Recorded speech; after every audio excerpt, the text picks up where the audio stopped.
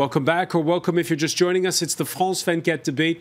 We're talking on the heels of the big win by France's conservative former Prime Minister, François Fillon, in the first ever primaries of the center and the right. He garnered some 2/3 of the vote in the runoff, the official tally, not yet in as we speak. We're talking about it with Pierre Danon, spokesperson for the campaign of François Fillon. You've been with the campaign since 3 years now. Since 3 years.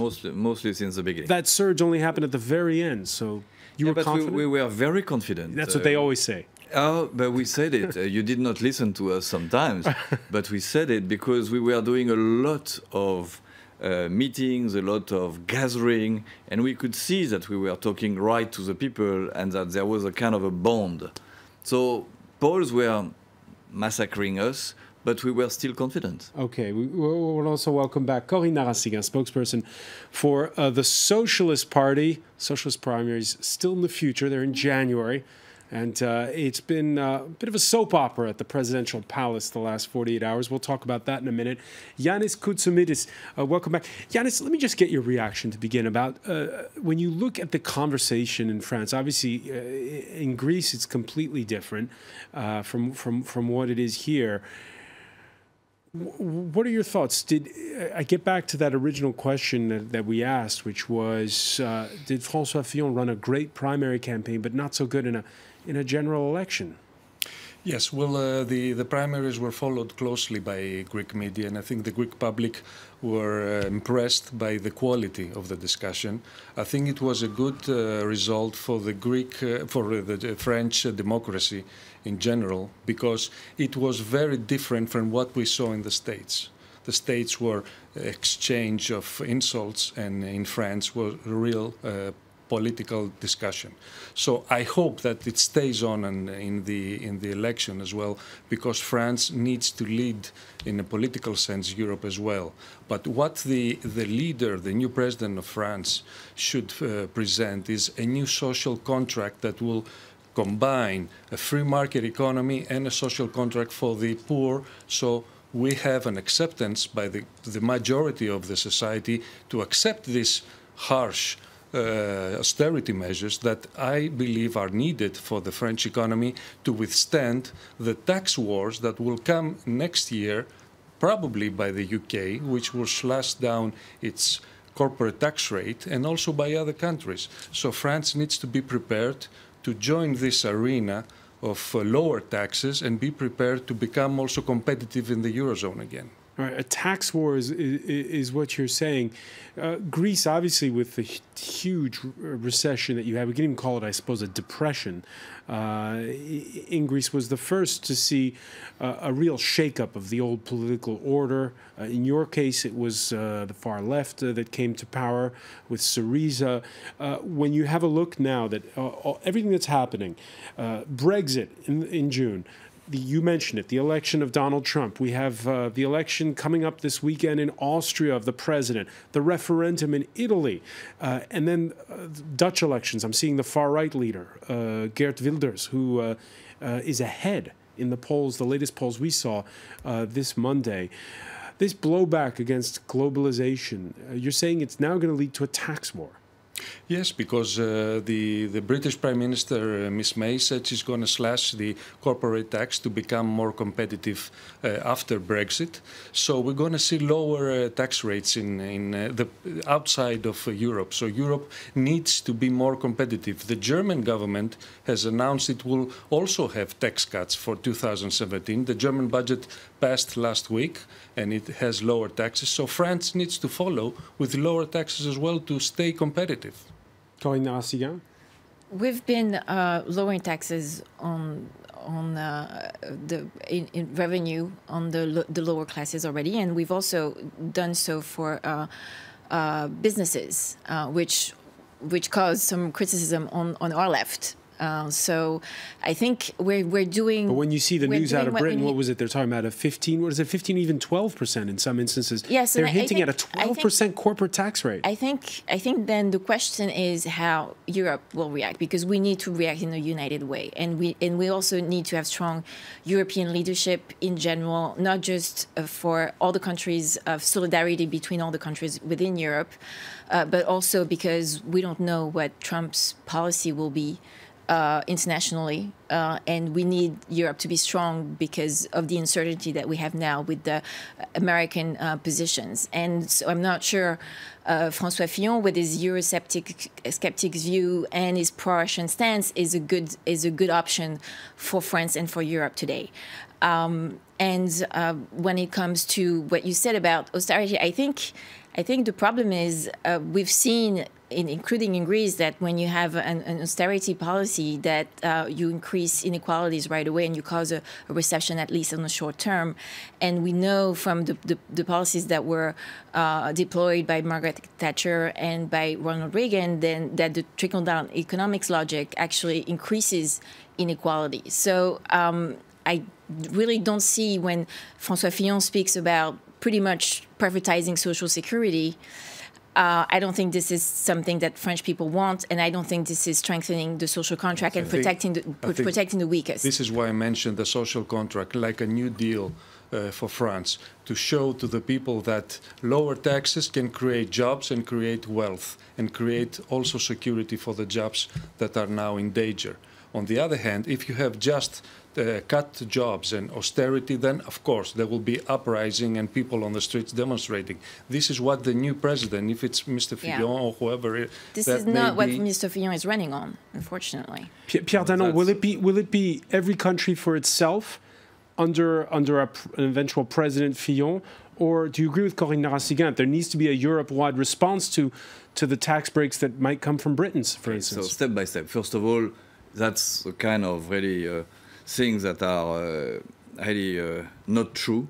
François Fillon is, of course, not planning to privatize social security. This is almost laughable as a statement. He's just saying that some of the comfort medicine needs to be carried by private insurance. But when you hear Yannis talk about this tax war, how will he respond to that? Just 1 second, because we need to explain to your viewers. And he thinks that that's the only way to save the financial health system is to be reasonable on some of the spending in order to protect what is very, very important. So that's one thing. In terms of, François Fillon is not a Eurosceptic at all, not at all. What François Fillon is saying is that the way it has been built since now 50 years, with this notion of federalism, ever-increasing federalism, is dead. It doesn't mean that Europe is dead. It means that the way we are building Europe has to change. We are listening to the UK people, we are listening to the Dutch people. If we don't listen to the people, we will take Europe to its tomb. And what he wants is to refund Europe, a strong Europe, on fewer priorities, including currency, and therefore including fiscal convergence, means having the tax rate converging to a reasonable level. Of course, we'll probably ask the Irish people who are at 12% to do an effort, but we are at 33%. We are the total outlier in terms of taxes. We have to bring our taxes down also, and the only way to do that is to cut spending. So you're for tax harmonization, yes, but at a lower level, is what you're saying? Yes, of course. Okay. Of course. Now, we're going to talk about the left, because there's been a soap opera playing out at the presidential palace. The president and his prime minister, they held their usual Monday lunch. It happens every week. But if you believe the press, it almost didn't happen. The interior minister's name was even floated as François Hollande's reported choice to replace Manuel Valls. This over the current prime minister's interview in a Sunday paper where he pondered running against the boss. Charles Pellegrin has more. Don't be fooled by the handshake. Manuel Valls is slowly launching a campaign to distance himself from President François Hollande. The Prime Minister claims he's getting ready in newspaper Le Journal du Dimanche ready for the Socialist primaries, ready to give hope, in his own words, to his party. Another way of saying he's seriously considering running to be the Socialist Party's candidate in the presidential election and attempting to stop the president from running for a second term. His main argument for that is the release of a controversial book that displayed conversations the president had with two journalists. He said this caused a deep sense of helplessness within the French left. Manuel Valls believes that Hollande should never have confided so much. The Prime Minister dodged the question of his possible candidacy, saying he will take his decision in good conscience and reaffirming his sense of duty to the French state. A few days earlier, he couldn't help but chuckle as he avoided a similar query. I'm tempted, but I won't give in to answering your question here. But I'll think about it. Only a few months ago, Valls declared he didn't like the idea of a socialist primary. Clearly, he's changed his mind. Corinne Narassiguin, the Prime Minister's office, putting out a statement saying he's not resigning. Which is pretty extraordinary, isn't it, when you think about it, the way this is all unfolding. Well, he had to put an end to the rumors. But I mean, a Prime Minister doubting his president in a newspaper interview. I think there's been questions on the left for a while. What happens if François Hollande decides not to run? Who do we have to run in the primaries to uphold the line that we've... But the reasoning being, especially after the victory of the right, is that time is now running short. Those primaries are in January. Yes, and should François Hollande, for the peace of mind of his own party, announce this week, his candidacy? We'll know very soon. We'll know in the next few days anyway, because the candidacies have to be put in between December 1st and December 15th. So I'm guessing probably by next week we'll know. And I think everybody, cooler heads must prevail. I think everybody needs to put their egos in check, because the right electorate has, as they've shown by massive participation in the primary, which is a good news for democracy, that they will be united behind François Fillon. There is a dynamic there on the right, and facing that, the left has to be responsible, whether they are candidates within the primaries or the ones who, very irresponsibly, in my way of thinking, are candidates outside of the primaries, because we need a united left if we want to pass the first round of the presidential election, if we don't want to have France choose between François Fillon and Marine Le Pen in the second round of the presidential election. And so when it comes so far, to... nobody inside the Socialist Party has said that they're going rogue on that score. Yes, and nobody in the Socialist Party is talking about running outside the primaries, and nobody in the Socialist Party, actually, we've had a discussion at the Bureau National Bureau. Today.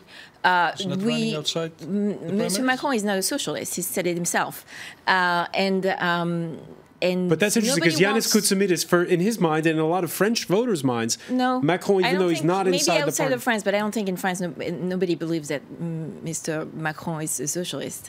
But I think nobody in the Socialist Party wants to see a competition between the president and the prime minister within the primaries. So the logic is François Hollande must make a decision, and when he has made his decision, either he runs, and we will know then who all the candidates are. And if he doesn't... Is he going to wait till the last possible minute, till December 15th, if you're saying? No, I think he knows that, especially because there's a lot of questions about that we need to have a decision sooner rather than later. So when sooner? Is it this week? I can't tell you, because that's his decision, but I'm guessing most likely next week. All right, an online poll for Harris Interactive without Valls in the running puts the outgoing president in 5th place there you see François Hollande's number is actually below the unemployment figure right now. François Fillon tops ahead of the far-right candidate Marine Le Pen. Emmanuel Macron, we were talking about him a moment ago, the former economy minister, who's making a way for himself in the center of the field, slightly ahead of the far-left candidate who's just gotten the endorsement of the communists. The last one you see on that list, François Bayrou, was the centrist candidate in 2012. He hasn't announced whether or not he's going to run. Is François Fillon going to be able to, by the way, court those centrist voters who might be willing to vote for François Bayrou? Yannis Koutsoumidis was saying that Fillon's going to have a problem when it comes to values because his values are not that of many French citizens towards the centers. First of all, I'm very happy that you raised the point because you mentioned probably by accident that François Fillon was against abortion and against gay marriage. This is wrong. He has said on record that he will never touch. He says he won't overturn abortion. them. No, he will not. But that he personally was against it. But that's his right. That's his. If we are a free country and people can think what they want, but he has already said on record several times that he would not touch it. He's not planning to touch again the gay marriage. He's just planning to touch the adoption rules, which we can discuss about.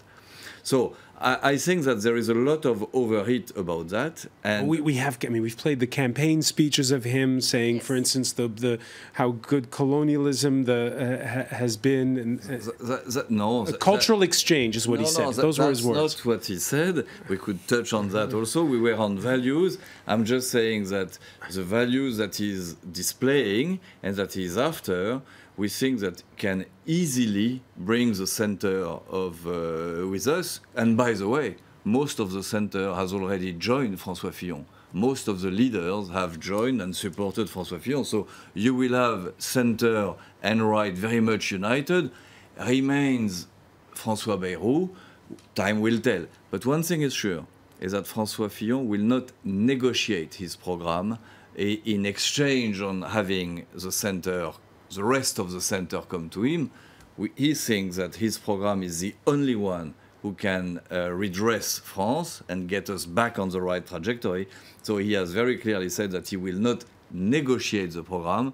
But let's say 90% of the center is already aligned behind François Fillon and with joy. So I don't think that will be a major problem anyway. In 2002, we already had the scenario where it was the right candidate, Jacques Chirac, against a far-right candidate, the father of Marine Le Pen, Jean-Marie Le Pen at the time.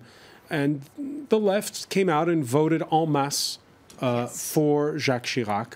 This time around, if it's the same scenario as the polls suggest, will you, Corinne Narassiguin, personally vote for François Fillon?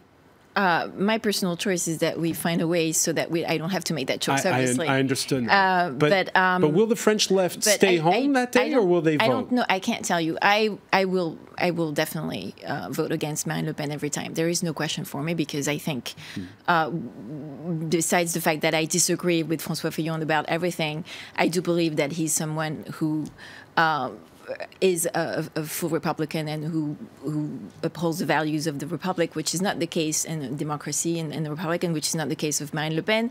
And I cannot just stand by and let Marine Le Pen and her ideas become what France is in the eyes of the world, and it will have dire consequences on the French people. But I'm not sure that the Republican front, as we call it, would actually hold with François Fillon because of his positions on identity, of a very monolithic view of what French citizenship is, on issues of women's rights and LGBT rights, because if he did say that he would not overturn abortion, it doesn't mean that he would be very progressive when it comes to the fact that we voted for free access to abortion for everyone, the fact that we modified the laws on abortion, so he could still reverse some things without completely overturning the right. And the question of adoption, I think is a way of maintaining these ideas that homosexual parents cannot ever be real parents, and that's a big issue that we have to. It's true. It is exactly what the position is. He's in favor of homosexual parents adopting. He has no problem with that, and he has said it. But his only problem is that he doesn't want that this adoption erase the biological parents. Yeah, but the question of access to origins is a real serious question that needs to be addressed. But it needs to be addressed also for heterosexual parents who adopt the same way, because you're also erasing the true history of people. And so the question of access to origin can be discussed, but it cannot be discussed based on the sexual orientation of the parents. Lots of reactions on the hashtag F24 debate. We'll read just one for you. Fillon has a better chance of defeating Le Pen than Juppé, and definitely a socialist candidate. Before we go, Yannis Koutsoumidis. It's somebody who is a staunch conservative and who's tacking to the right, who's going to be the standard bearer for the center and the right in France. I've heard it said that it's not a year to be a centrist in any case. What are your thoughts in terms of that when you look at France? Yes, we see, not only in France, in other countries as well, the centrist politics are on defensive now. And I think there needs to be a new agenda, a new narrative from the centrist parties to address the issues of security, social rights, and also the more competitive economy. Unfortunately, there has been this move of populist movements all around the world, I would say, the US, other countries as well. And can those centrists, can those people who believe in the European project and who believe in, center-left and center-right, yes, can they come back? They can come back, but they have to be ahead of the curve. And when I say ahead of the curve, they have to address the fears and anxieties of the people, not with populist proposals, but realistic and achievable proposals. And this is what the centrist parties in many countries have failed to do. We need to tackle security, we need to tackle higher growth, and we need to tackle also the fear of the people that globalism is going to take away their jobs. So there needs to be a social contract on one hand and more competitive economy on the other side. This is what the centrist politicians can achieve in many countries. Yannis Koutsoumidis, thank you for joining us in Paris. I want to thank Pierre Danon. I want to thank Corinne Narassigan. Stay with us a little bit longer because our Media Watch segment is next.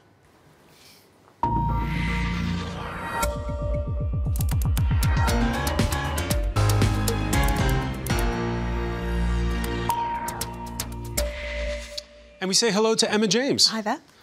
You've been taking a look at how this resounding win by François Fillon in the runoff is playing out. Yes, a lot less surprise out there this time around because, of course, the week before it was a great shock.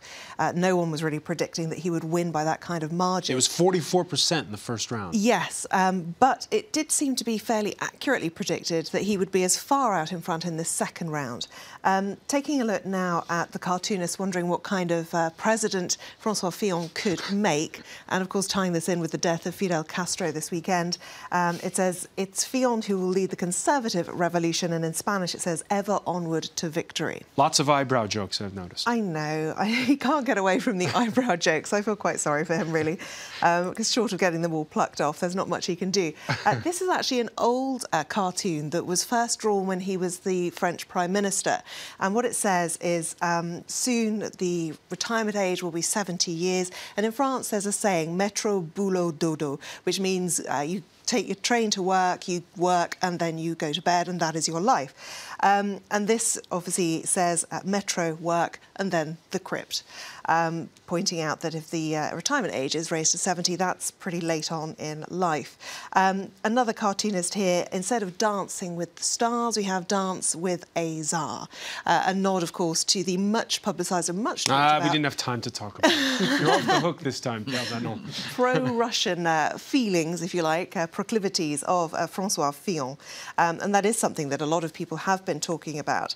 If we take a look at this article, which is from a British weekly, The Spectator, which is very much a conservative magazine. They've posted this one on their website, written by Gavin Mortimer, who is a British man who lives here in Paris. And he says there was too much complacency in the Juppé camp.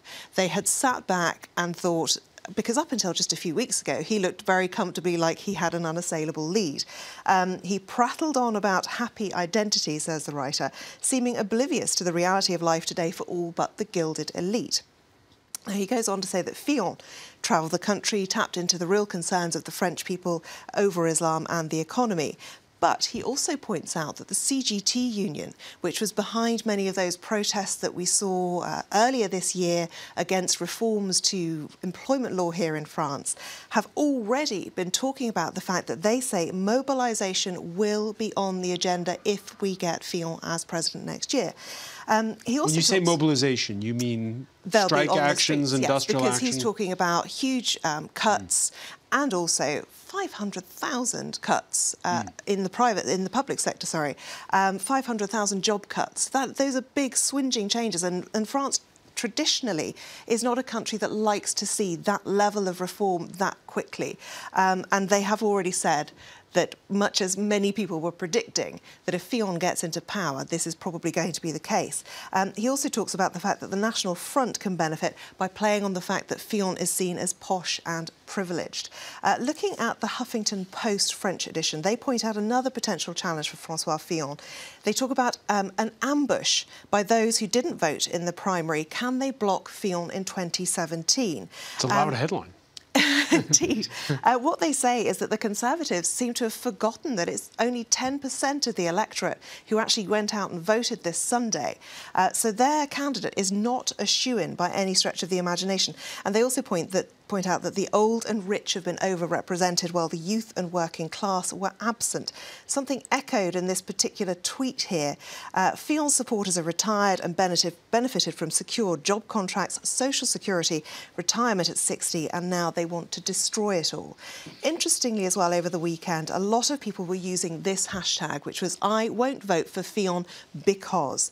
Lots of different reasons given, but lots of people talking about this one says, Vive le Moyen Âge, which means long live the Middle Ages, pointing to the fact that really they see Fillon as someone who harks back to the past. All right, so celebration now, but a long campaign still to come. Long way to go. For both sides. I want to thank our panel once again. Thank you for joining us here in the France 24 debate. Very fast.